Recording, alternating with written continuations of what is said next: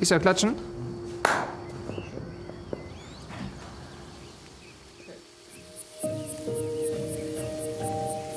Ich möchte, dass es den Menschen, mit denen ich unterwegs bin, dass es denen gut geht.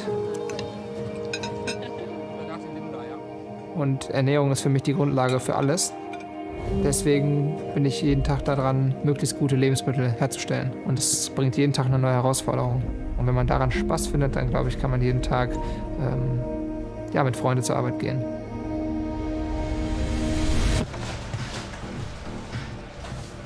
Die ersten 1,5 Jahre oder 2 Jahre von der Bäckerei waren so gestrickt, dass ich frustriert war, wenn ich einmal am Tag auf Toilette musste. Man kann in der Bäckerei sich so von der Leistungsfähigkeit auch selber pushen, ne? Also man kann so viel schaffen, wenn man möchte, was für mich sehr, sehr motivierend ist.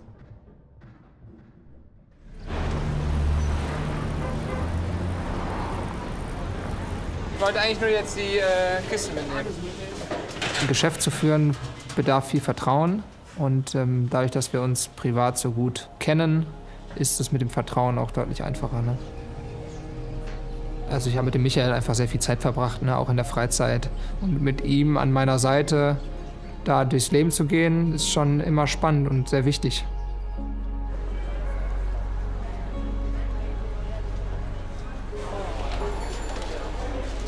Hast du einen Wunsch?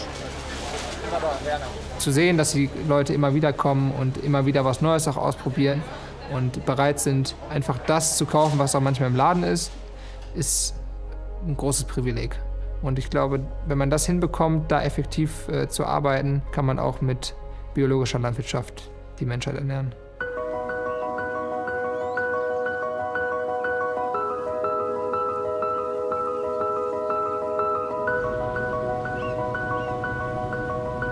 Also die Grundidee von einem Bauernhof ist, alles selber zu machen.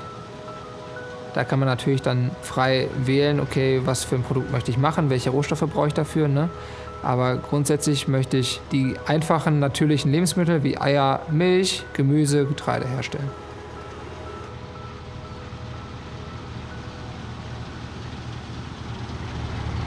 Wir müssen unsere komplette Ernährung umstellen. Und dazu gehört aber auch die Produktion und die Vermarktung.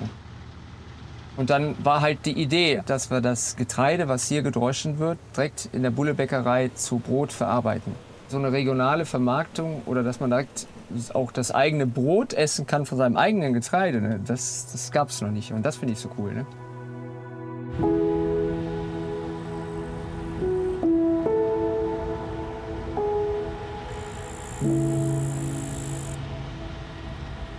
Wir haben uns in den letzten Jahrzehnten so weit vom Ursprung wegbewegt durch Industrie etc., dass wir da irgendwo wieder zurück zu unseren guten Tugenden müssen, was Ernährung angeht. Wenn ich so mitbekomme, wie viel da manchmal auf dem Feld bleibt, wie viel nicht weiterverarbeitet wird, wie viel nicht verkauft wird, das sind echt schon große Mengen.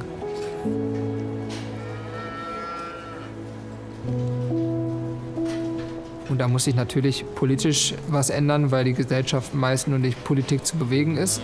Aber ich glaube, dass wir auch hier im Kleinen was bewegen können, indem wir einfach den Leuten erklären, wie die Dinge funktionieren und wie es funktionieren sollte.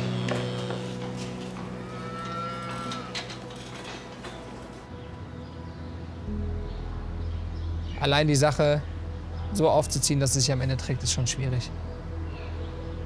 Geschweige denn, dass man damit viel Gewinn erwirtschaftet. Das ist gar nicht mein Ziel, sondern ich will die Bäckerei noch cooler machen, noch autarker und noch schöner. Das soll das Mittel zum Zweck sein hier, ja. Der Ort, wo dann irgendwo die Rohstoffe herkommen, ganz regional und unabhängig, dass man ja alles in seiner Hand hat. Ne? Und darüber bestimmen kann, wie die Sachen entstehen und welche Qualität die Lebensmittel dann am Ende haben.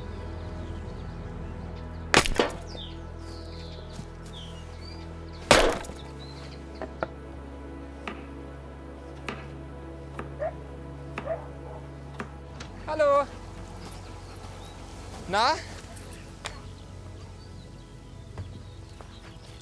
Küche und hier kommt dann Esstisch, ne? Hier Esstisch, da Küche. Schön.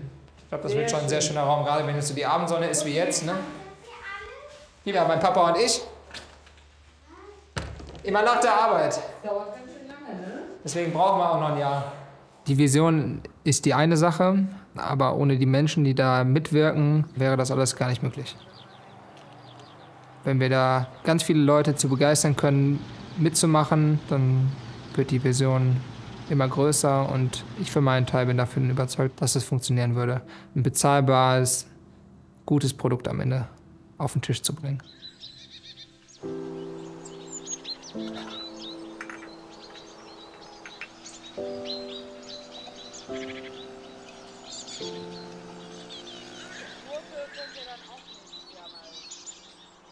Ich lebe eigentlich meinen Traum. Das ist mir nicht immer bewusst, aber grundsätzlich habe ich mir das so hier immer vorgestellt. Und wenn ich hier bin und sehe, sei es jetzt meine Mitarbeiter, meine Freunde, meine Familie, und die sind hier, die haben irgendwie Spaß an dem, was sie hier tun, das sind genau die Momente, wo ich richtig glücklich bin.